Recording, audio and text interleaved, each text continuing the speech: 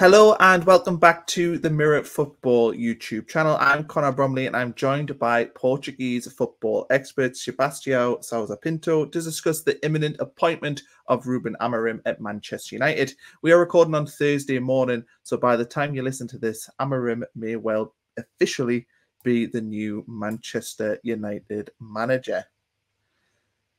Sebastiao, I suppose first things first, what do you think Manchester United can expect from Ruben Amorim? Yeah, first of all, thank you for the invite. Obviously, it's a great opportunity for me to be here, and I think we can have a great chat about Ruben Amorim. It's a great manager. I think Man United will find a manager with a big personality, charisma as well. Obviously, everyone has to be on the same boat to everything to go well. Obviously, in every case. um, Ruben Amorim will not like players that don't run for the club, that don't play for the badge, that goes against his ideas. I have two examples. One, Fatau, that plays in Leicester City, that he played obviously yesterday, a big match at Old Trafford. Um, you have another case that plays also in Leicester. That is Islam Slimani. I don't know if you know him. He played at Sporting years ago, then came back to Sporting with Ruben Amorim. Had an argue with him, and Sporting terminated his contract, and he left the club. So Man United directors have to be in the same boat as Ruben Amorim, because if he argues with some player and he wants him out, the club has to let the player out, because otherwise you have a toxic dressing room, and it will be not good for Ruben Amorim, obviously. Do you think Manchester United is such a high-profile job, and obviously Sporting is one of the biggest jobs in football as well? But Manchester United, arguably the biggest club in world football, certainly in the top two or three. Do you think Ruben Amorim has the personality to deal with that sort of job? And we know that Jose Mourinho has been his mentor, and we know that Jose Mourinho has been in big jobs before. Do you think he will look to him for guidance, to help him come into such a huge role? Yeah, for sure they will speak. For sure they will speak. I don't have doubts about it. Obviously, because Jose has some things to talk about Man United players that are still at the club. So obviously, Ruben will talk to him about that and his experience in Man United. He was in Man United in 2018, so maybe he grabbed some points of the club. He knows already who the club is. So. Um, I think he has the personality to win games, to make a good work. But obviously, as I said, everyone has to be on the same boat, and they have to listen to his ideas. They have to respect him until obviously the manager doesn't respect the players. But until then, obviously they have to respect Ruben Amorim and his ideas, because that's the only way to win games. When he went to Sporting, probably you already know, but they didn't win the league in the last 20 years. Then he came and is making his fifth season at Sporting, and they are going for the third title in 5 years. So pretty amazing. It changed the idea of Sporting in a crazy way.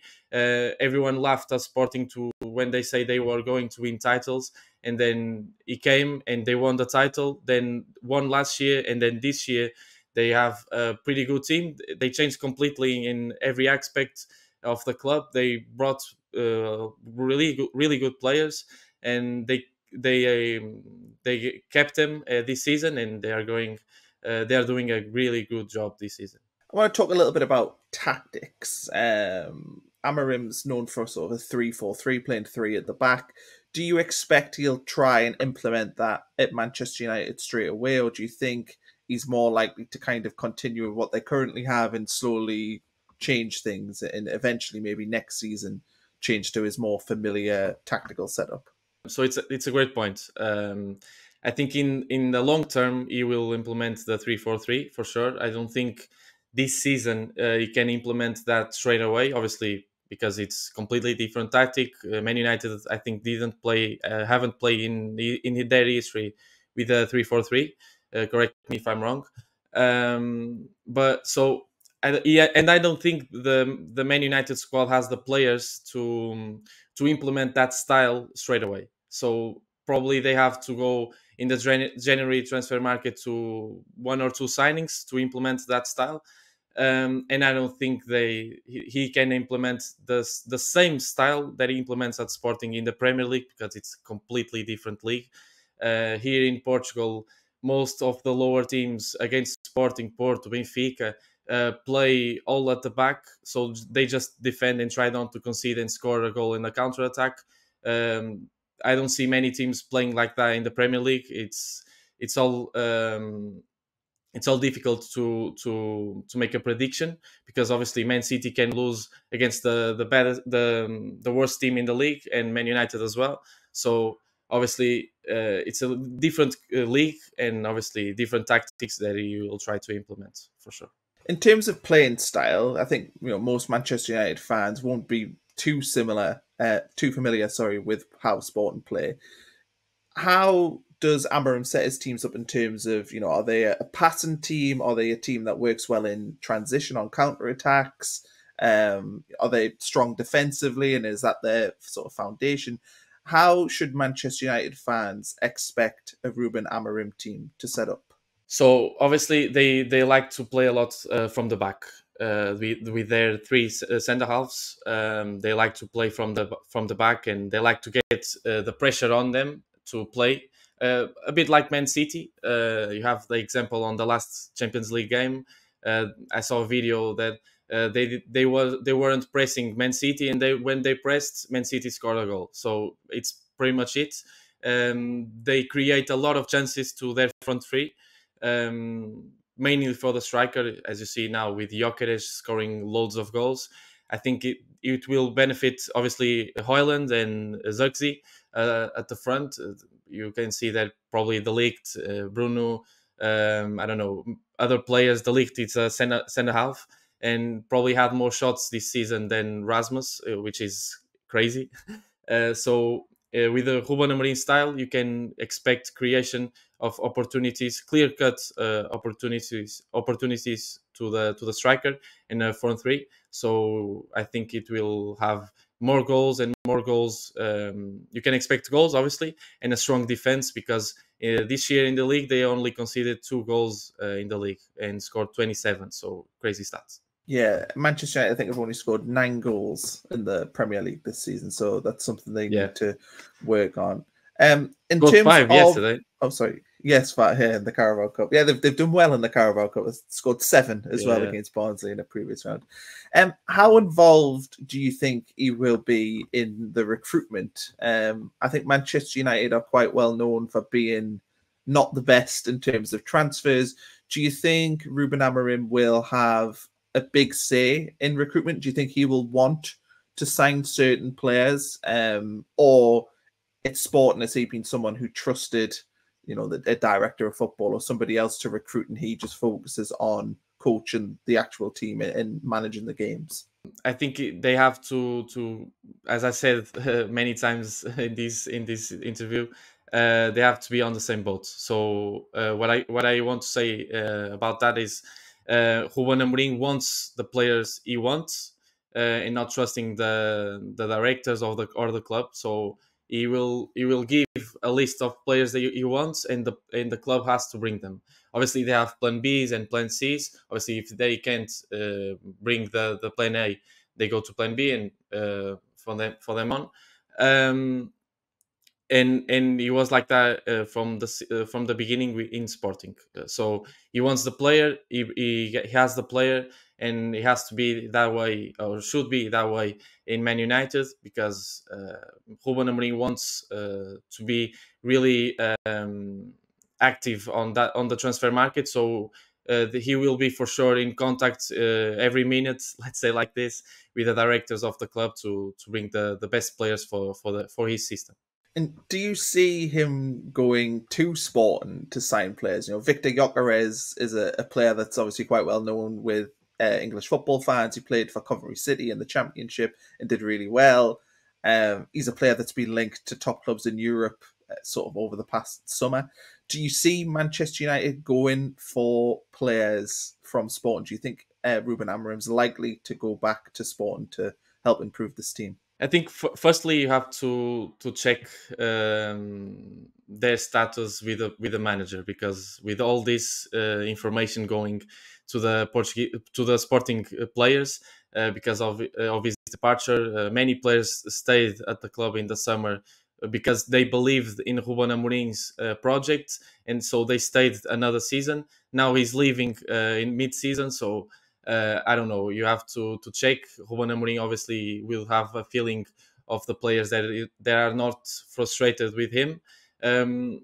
Looking at the Sporting squad, I think Gonçalo Inácio, the centre half, would be a great fit for them. Obviously, playing with a back three, left-footed centre back. Obviously, you have Lisandro Martinez, De Ligt, Yoro. Only Martinez left-footed, but Gonçalo Inácio could be a great option.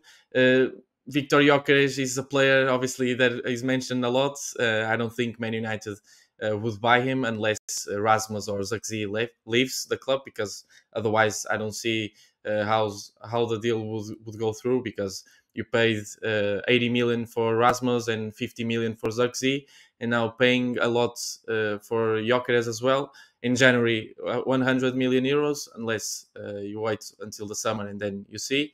Because otherwise, Gyökeres, I just see him leaving to Arsenal or Barcelona at the end of the season, because other clubs already have a great striker and would not pay the fee that Sporting wants.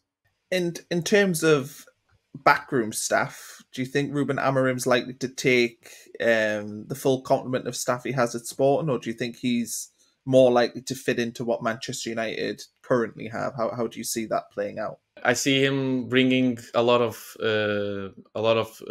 people to Man United. Scientists, obviously, his assistant coaches. He will bring the people that brought him to this stage, I'm sure, and that's part of the negotiation. Man United will pay 1 million for the assistants. Yeah, that's it. And before I let you go, I just wanted to ask how long you believe it will take for Ruben Amorim to really get this Manchester United team going. When he first went into Sporting, was it a smooth transition, and did Sporting almost within the first few months look a better outfit, or did it take time? Does he need 18 months, 2 or 3 transfer windows to really build this team and get it to where Manchester United fans expect the club to be, which is contending for the major honours in Europe?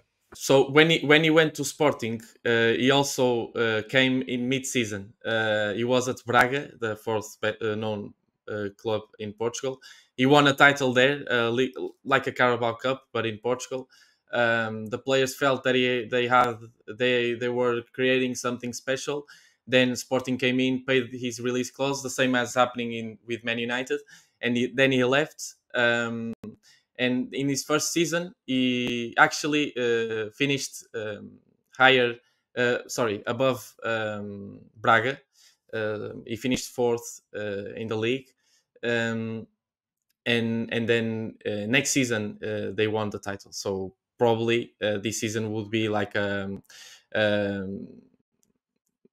season to experiment things, to see how the team goes, buy 1 or 2 players, sell another 2 or 3 players, and then next season go all in. And I think it will be like that with Ruben Amorim, unless obviously he has the players to actually implement his style right now. Okay, well, thank you, Sebastiao, for joining us this morning. It's been great to get some insight into Ruben Amorim, and hopefully he can get Manchester United turning in the right direction, because it's been a good struggle for Manchester United over the last 10 or 11 years since Sir Alex Ferguson left. So thanks for joining me this morning. Thanks, everyone, for listening, and we'll catch you all next time.